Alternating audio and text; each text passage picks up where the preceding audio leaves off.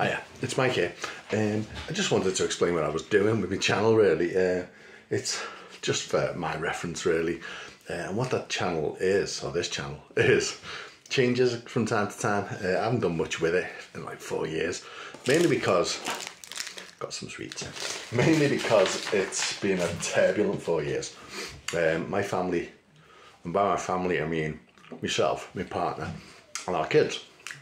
Moved right up to northern Scotland from kind of the northwest, and we've had a lot of moves, a lot of changes in our expectations of the lifestyle we were after. We kind of moved during COVID time, I guess after the first big COVID hit, and we moved to a small island where we lived for a few years. During that time, I worked there.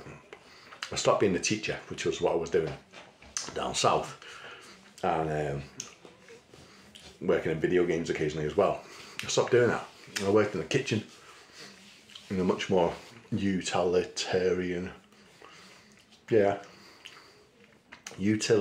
that's the word, kind of lifestyle. A place that needed people to, do manual labour jobs. So I did that.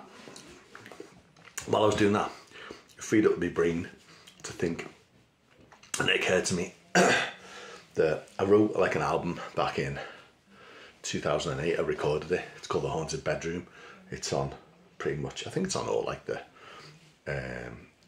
all the platforms. A company approached me and asked me if I wanted it on there. I said, yeah.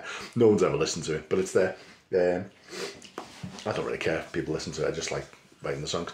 But I did that and finished it in like 2008, and it occurred to me that since then I'd written loads and loads of songs, kind of half-finished songs, that had their messages kind of finished, and I knew what they were going to be about and how I wanted to approach the subjects and things like that. And some of them even had like clever little ideas, like returning to themes and stuff like that, and nice little alliterations and a few clever little lyrics. And I thought, while I'm doing this utilitarian job, I'll see if I can put some of my brain energy into finishing those songs. And most of them were kind of finished, but it looked like I had about 50, maybe more, songs. It was more, but I had about 50 that I was ready to record, and I kind of whittled it down to 3 albums by date, because I thought if I capture the era that I wrote these songs, it might be like a theme or something, And anyway, as it happened, there was. So I came up with these 3 album ideas, kind of concept albums, I suppose. But not really, they're just me and what I was talking about at the time. And it was like 4-year windows where these songs were written. The first one, it's called Hindsight.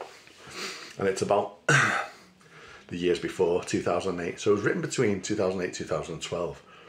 But it was all about, let's say, the time between 2004, 2006 maybe, when I was kind of putting together The Haunted Bedroom, which I finished in 2008 anyway. You don't need to know this. But basically, what I've got is these 4-year windows of songs, 3 of them. The second one's kind of more geared toward me family, I guess, because we were having kids. And the third one is kind of geared toward leaving England, because that's what we were thinking of for about 5 years. The first one's Hindsight. The second one I called Instant Whim, because my son was a very kind of, he still is, bouncing from one thing to another on a whim, and he was a bit of a win to me as well. An instant whim just kind of sprung to mind. I think I was listening to a lot of John Lennon at the time, and he had like Double Fantasy and weird names like that for his albums, and Instant Whim just kind of, I don't know, sum things up for me. And the third one, which you won't hear anything on for a while, or maybe you will, but the third one was called, it was about leaving England, and I always wanted to do this while I was going through that mindset. I called it What Remains to Be Done, and that's a bit more introspective and a bit more folky. I think because we were thinking about going toward kind of a place that was kind of embroiled in folk.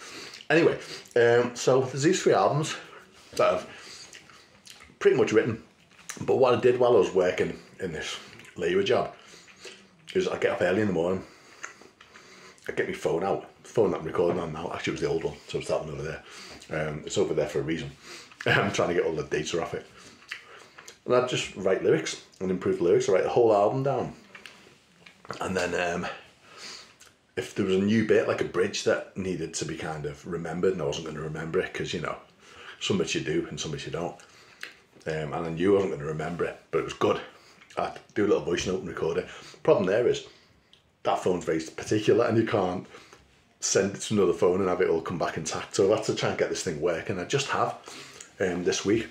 It's been sitting there charging for a day or so, but it's working. So I'm going to pull all the ideas off. I'm basically going to play them to myself, grab a guitar, and the one that you saw me do that song Pills on was is my new Gibson Les Paul. I say new, I got it in about 21 when we moved to Scotland. Jill got me, my partner, for a gift because we hadn't bought each other anything for years. For presents and that, so she got me a Gibson Les Paul. I'm going to use it obviously because it's brilliant. Yeah, there's, at the time of recording this, there's one song up, and you'll see it's like if you're following me, which you're not, but you might do at some point. There's a playlist called Hindsight, and track 1 is Pills. It's a bit of a rock track. It's a bit cheesy. I didn't ever like the chorus tune, but you know what? Sometimes I've recorded an idea for a song, not really liked bits of it, and then when I've recorded it and listened back, it's better than I thought it was. So I always give me songs the benefit of the doubt, you know. But I've had a bit of time to kind of brew on the lyrics, and they were cheesy and simple at first, but actually I think they're quite good now. And I think just the way I write generally these days is, I don't know about anyone else watching this, it'd be cool if you write, if you could talk to me about it, because I love hearing about stuff like this. But I guess I've gone a bit Manic Street Preachers. It's not really about rhyming, it's about getting pertinent syllables in place. So you get your message written and then you go, right, how do I need to just rearrange some of these words so that the syllables hit in interesting ways. Occasionally they rhyme, and that's cool. But I enjoy that more, so I'm going to probably do more of that.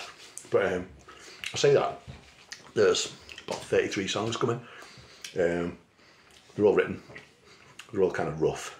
I just need to remind myself of what some of the bridges sound like, and so I'm going to take them one at a time. I'm going to try and do one each day, but it probably won't happen that way because, you know, life. I work at home. This is my home office.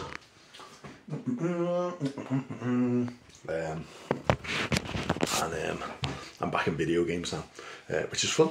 I love it, but actually I really miss the songs, and it's just when I found my old phone and thought actually I'm going to try and get this working, I've kind of got the bug a little bit, so I'm hoping this takes, and I'll spend a few weeks, maybe a couple months doing this. What I'm hoping to have at the end of this little period of recording is, as I say, about 30, 33, 35, something like that, songs that are listed for these albums. And it's just so I can remember them. It's not really for anyone else. So if you're watching this, Brill, thanks very much. But it's not really for you, it's for me. So I don't forget the melodies and some of the bits that I wanted to remember. Because in that phone kind of dying, I'm pointing to this phone here. This phone kind of dying, yeah, it took the song with it, and I thought that was the end of them, but it's not. So I'm chuffed. And while it's just about alive, I'm going to try and get everything off it. Okay, that's pretty much what I'm going to be doing for the next few weeks, just so you know. Right, I'll crack on, eh?